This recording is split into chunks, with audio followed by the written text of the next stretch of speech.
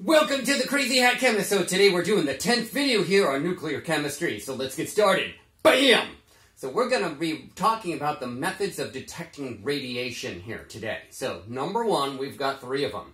Number one are photographic plates, and that's with either silver bromide or silver chloride. So if you've ever taken a photo with film before, film, not a digital, but film, then that's typically using silver chloride. The grain size is either large or small, depending on if the film is very sensitive and not very sensitive, okay? And fogging of photographic plates led to the discovery of radioactivity a long time ago. Both beta and gamma emissions expose film, okay? Number two is a scintillation counter. Okay, for a scintillation counter, if a fluorescent screen like zinc sulfide is exposed to radioactivity, then small flashes of light, those are scintillations, are observed, enabling the counting of emissions.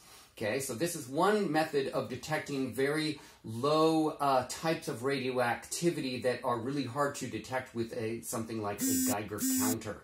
Okay, you have to do what's called a swipe test. Put that into a scintillation vial with scintillation fluid, put it into a scintillation counter machine, and then it will count the number of counts for you, already for you. So you don't have to go there with a clicker or anything.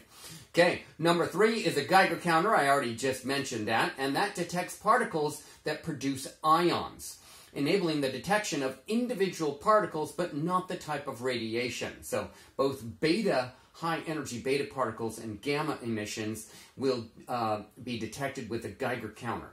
Alpha particles will not, okay, for the most part, because they don't travel very far. Okay, so if you see in any of those movies or something like that, someone with some kind of machine that goes, that's a Geiger counter. Okay, that was the next video, and here is another hat. Okay, cool. I think this is one of the ancient dinosaurs that is now extinct, unless you can find one. Give me a thumbs up if you like that video, subscribe to my YouTube channel, and I'll see you next time. Bye now.